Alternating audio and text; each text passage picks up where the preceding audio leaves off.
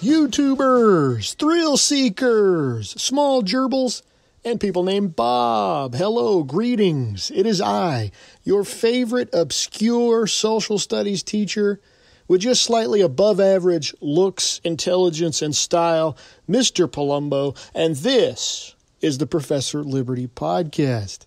How's everybody doing out there? I hope everyone's having a great day. Thank you for tuning in, as always. I definitely appreciate it. If you'd like to email the show, the email is professorliberty1776@gmail.com. Don't forget to go to Apple iTunes and give me a 5-star rating. And if you leave me a written review, depending on what you say, and let me know about it, I will send you a free, no charge to you, Professor Liberty sticker. Okay, so on to the show. You know, I was checking the analytics for the podcast, and, you know, one of the things it does is it tells you who's listening and what episodes are popular, and it talks about where people are listening. And I was shocked. Well, not really shocked, but I found it interesting that over the past few weeks, Canada and Ukraine have been listening to the show. Now, Canada has listened to the show on and off. A few downloads here, a few downloads there. However, Ukraine's new to the international Professor Liberty scene. I just find that interesting because both Canada and Ukraine are struggling for liberty right now in their own way. We see Canada, a lot of truckers in Canada, using their right to peaceful protest, which is enshrined in our Bill of Rights, by the way, but we'll get to that a little later. You know, in our Bill of Rights, it says we have a right to petition the government for a redress of grievances. And we also have a right to peacefully assemble. That's in our Constitution. I don't actually know if it's in Canada's Constitution. I always call Canada Canada. So if I say that again, my brothers up north, please forgive me. I say Canada, Canada. I don't know. Maybe it's too many N's and A's. I don't know. I think this shows, once again, that our Constitution is not a purely national document, or at least let's say the ideas in our Constitution are not a purely national document. The rights guaranteed in our Constitution are international. If you're a human being created in the image of God, you are guaranteed certain rights. Now, Ukraine is a whole different matter. Ukraine is dealing with outside pressures, namely Russia, and Ukraine wants to be a sovereign, independent country with language, borders, culture.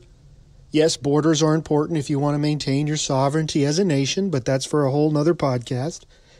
I just think it's fascinating that Canada and Ukraine have been listening to this podcast, and I hope my words bring you edification, encouragement, and courage to keep moving forward. Okay, so let's discuss the Bill of Rights. We're going to start a new series called the Bill of Rights, where I go through each of the 10 amendments and we talk about them. But today I wanted to just talk about the Bill of Rights, and I thought it would be prudent to just give you some background, if you will. Why is there even a Bill of Rights to begin with? Where did it come from? Well, the year was 1787. All right, so, enter the dream music. So it's 1787, and before this, the time just before this, the young United States had been operating under a document called the Articles of Confederation. When you think of Confederation, I want you to think of a partnership among independent nations. So when you hear the word Confederacy, no, don't think a bunch of racists or rednecks or Southerners or Confederate flags. When you think of Confederacy, the reason the South called themselves the Confederacy was that was the government system that they set up. A confederacy is a cooperation model where there's no real hierarchy in regards to law. No one is above no one else. Everyone is equal and they all have to agree to do something. This is one of the reasons why the South would eventually lose the Civil War. The main reason was their lack of manpower and supplies. It was a battle of attrition, and you can't fight a battle of attrition when you're losing 30% of your army every battle. But I think their form of government also was a contributing factor, because when Alabama needed supplies, it couldn't force Virginia to help. All the southern states were independent of each other. You see, under Confederacy, the states can decide to follow the rules or not. States are under no obligation to do whatever the central government tells them. States have their own currency. They have their own representative governments. They have their own tax revenues. They're only tied to the other states by kind of a gentleman's handshake, in a sense. Well, obviously, this makes governing nearly impossible, as you can imagine. How do you get things done if the various states don't want to help or don't comply? And this is where the United States, the young United States, found itself, a central government that had no power. What's interesting about the Constitutional Convention, little fun fact, is that it wasn't supposed to be a gathering to completely change the Articles. It was supposed to improve upon the Articles of Confederation. It was supposed to fix. Well, I guess the Articles were so unsalvageable that they just decided to create an entirely new government, and that is what came out of the Convention of 1787. Anyhow, this new convention set up a federal system, something never tried before, where state and federal governments would, quote, share, unquote, power. Some powers would go to the feds, some powers were reserved only to the states, and some powers both the states and feds did together. Now, what's neat about the Constitution is it's relatively short. In all honesty, I'm not even sure, and I'll talk about this a little later, I'm not sure how the United States became one of the largest governments in the world with such a short charter. I mean, we're talking a few pages. We're talking 7 articles. We're talking just under 5,000 words. But anyway, I'm getting ahead of myself. When it came to approving this new Constitution, which is called ratification, the framers began to divide into 2 camps. You might remember these names from your junior high history class. The 2 groups were called the Federalists and the Anti-Federalists. Now, the Federalists wanted the Constitution ratified, hence their name. The Constitution puts forth a federal system, and that's what the Federalists wanted. The Federalists wanted a more efficient government. Sorry. The Anti-Federalists didn't like the Constitution, or they thought it gave too much power to the central government. Now, I don't want to get too philosophical here, but let's talk about power for a second. Power is kind of like energy. You learned in physics class that energy can't be created or destroyed. It just changes into something else, into some other form of energy. Well, power is similar. To gain power, one must take it from someone or somewhere else. You can't create power. There's a set amount of power. Power is fixed, in a sense. So in this case, if the delegates approved this new Constitution, they would be giving power to a federal government at the expense of the state governments. Power is also taken from the people and given to the governments. This is why I harp on things like this so much. The more power you give to the government automatically means the less power you have. Power must be taken. So the Anti-Federalists saw this new Constitution as a threat to their own state's sovereignty and their own personal liberty, and so, in general, they opposed its ratification.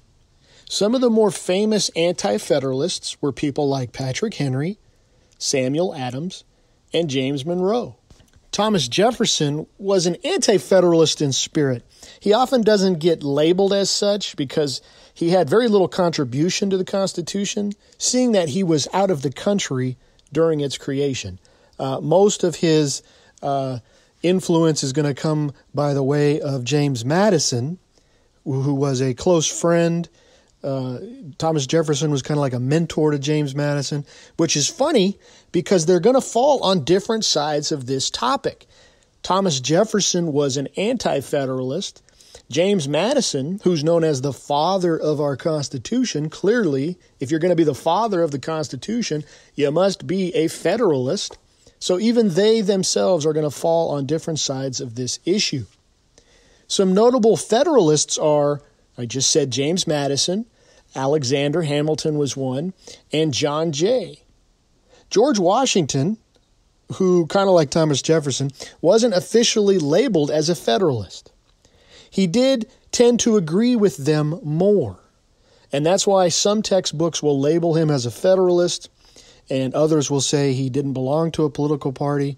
But just like how Jefferson was an anti-Federalist in spirit, old George was a Federalist in spirit. Now, one thing I hope you history buffs have noticed is that this issue divided the founding generation. We have future presidents in both camps, for example. Now, surely one side can't be the bad guy and one side the good guy. They were all patriots. We can't challenge any one of these guys' courage or patriotism. And that's because of the fact that good men were on both sides. I think this is why you're going to come to the Bill of Rights compromise. That's right, boys and girls. The Bill of Rights was a compromise. The shock, the horror. Is that even possible? The truth of the matter is that the Constitution with its 7 articles wasn't going to be ratified. It was only going to be ratified on the agreement that there would be amendments to it. These 10 amendments are what we call the Bill of Rights. Now, we've already discussed what the underlying issue is, but I want to kind of unpack this further. The underlying issue of the entire debate was well, I don't want to, maybe it's not the issue, but the sentiment, right? The feeling, the experience was mistrust in government. If you look at the Constitution, the government is divided up so many ways because the framers feared, more than anything, the concentration of power. But the real issue or question was, is a Bill of Rights even needed? James Madison didn't think so. He thought if it's not written in the Constitution, then the federal government has no say in the matter. Which, let's be honest, that's a fair point. But how is that working out in practice? There are tons of issues that the federal government is involved in that the Constitution does not mention. So in this case, I have to say, the anti-federalists seem to have been proven correct. However, the flip side of this argument by the Federalists, which is also a solid point, is that if we write down specific rights to be guaranteed by the Constitution, doesn't that imply that those are the only rights protected? Another good point. Basically, think of it like this. If we start listing, specific rights, are those the only ones that get, they get protection, they get guaranteed? So as we dive into the Bill of Rights over the next few weeks, I just want to start off by acknowledging a few things about the Bill of Rights. Number one, the Bill of Rights was the quintessential contribution of the anti-federalists. In other words, we have the Bill of Rights thanks to the efforts of the anti-federalists. And as our government continues to grow and go outside the bounds of the Constitution, one could only imagine how worse it would be now if there was not explicit words like shall not be infringed. Heck, even with those explicit words, people's rights aren't consistently protected. Number two, the framers were dealing with a difficult issue. How do you get enough power to the central government to make it somewhat efficient without taking away precious liberty from states and subsequently the people? That's a difficult conundrum. Personally, I think they did about as good as anyone could do. I often say that federalism, though it might be on life support, has saved us from government overreach and tyranny many, many times. For example, our executive, the president, has limited and defined powers, and we should thank God for that. Now, the other branches might not consistently hold his feet to the fire, but at least there's mechanisms and traditions in place to indeed hold his feet to the fire. Number 3, the Bill of Rights was a compromise, as I said earlier. In politics, you're never going to get 100% of what you want. And as our nation continues to divide on ideological grounds, it seems like compromise is now an impossibility. But that wasn't always the case. Men of honor who had different opinions had the maturity enough to fight for what they wanted, but then also agree to certain concessions. And imagine if we could still do that today. Finally, number 4, I'd like to say that at this point in history, it seems pretty clear that the anti-federalist prophecies of government tyranny were correct. As I mentioned earlier, how can a constitution with 7 articles, a document with just under 5,000 words, spawn the largest government apparatus in human history? It's because the government grows. Power loves to concentrate. The framers knew this, and they tried their darndest to prevent it, but what can you do? Clearly, the Articles of Confederation were ineffectual, and we must agree that a somewhat efficient government is a necessity. But the fact of the matter is the Constitution is only a piece of paper. It takes men of virtue, self-discipline, and honor to remain faithful to it. Those type of men aren't really around anymore. John Adams, a Federalist, noted that the Constitution was made for a moral and religious people, and that it is wholly inadequate if that's not the case. I'm paraphrasing.